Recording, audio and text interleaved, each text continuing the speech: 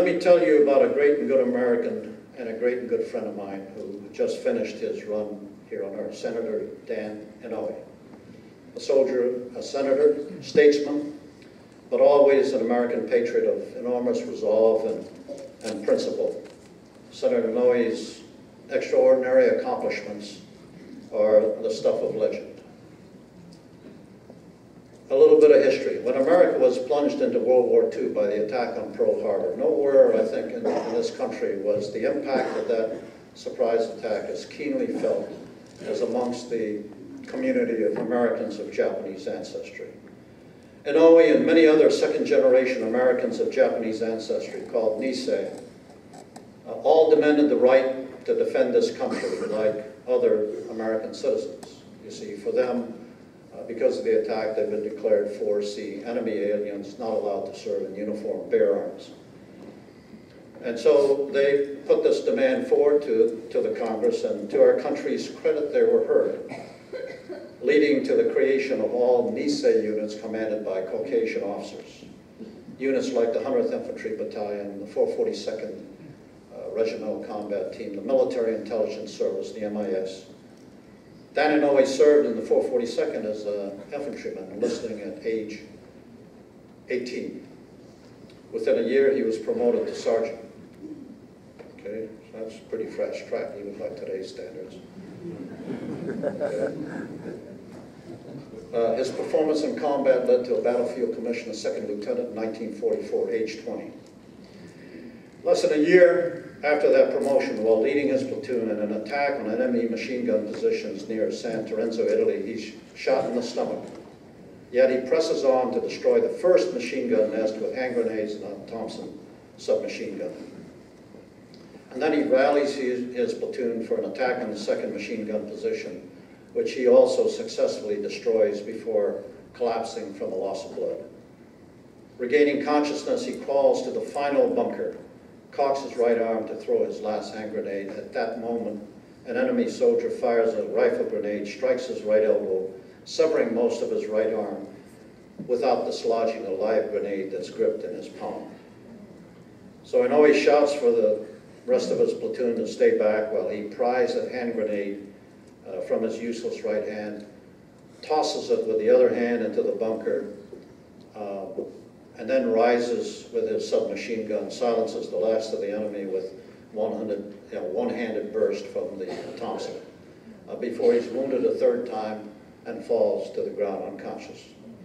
For this action, I think most of you know, he's awarded the Medal of Honor. Dan Inouye spent the next 2 years in Army hospitals where he met two fellow soldiers with similar wounds, and many of you know this story, Bob Dole of Kansas and Phil Hart of Michigan. Dole had his right arm shattered by machine gun fire. Hart had his right arm badly injured by an artillery round on Utah Beach in Normandy. And so for those of you who have spent any time on a hospital ward, you know how important camaraderie is. The three formed an immediate bond. And with the help of the other two, Dan Inouye decides on a new purpose in life, and one, public service, because the others had pretty much committed to that. You see, before the war, Inouye wanted to be a surgeon, but the loss of the right arm changed those plans.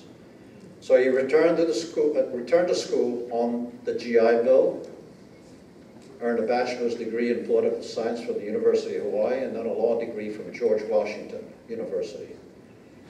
He was elected to the Hawaii Territorial House of Representatives in 1953, to the Territorial Senate in 1957, to the U.S. House of Representatives when Hawaii becomes a state in 1959, and finally to the U.S. Senate in 1962. He had been preceded into the Senate by Phil Hart in 1958.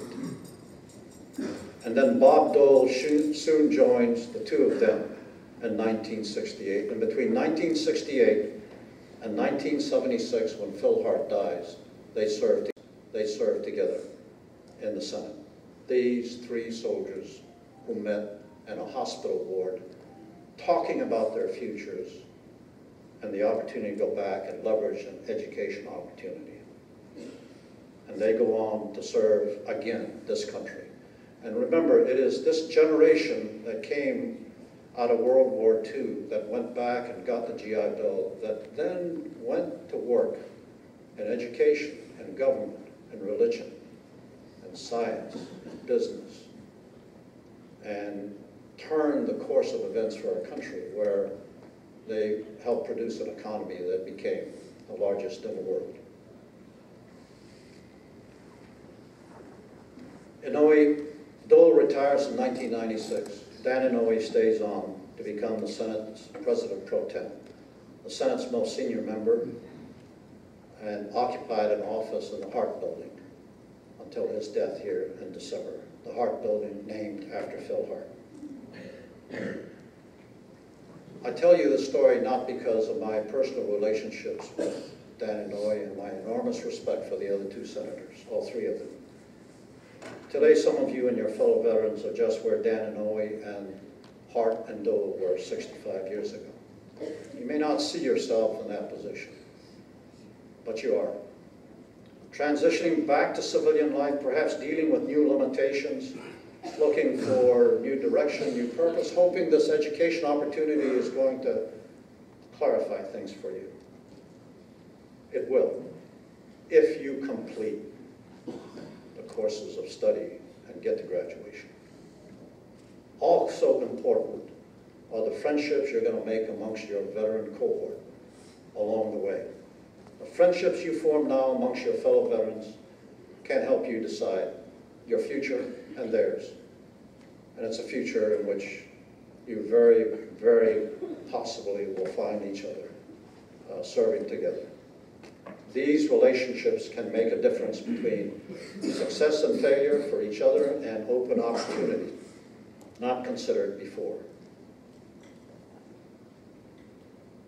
And if SVA can help facilitate these opportunities, both in the relationship building and in the completion of education and training, it will have earned its place among the VSOs of the 20th century, and SVA will go down in history as one of the truly great VSOs.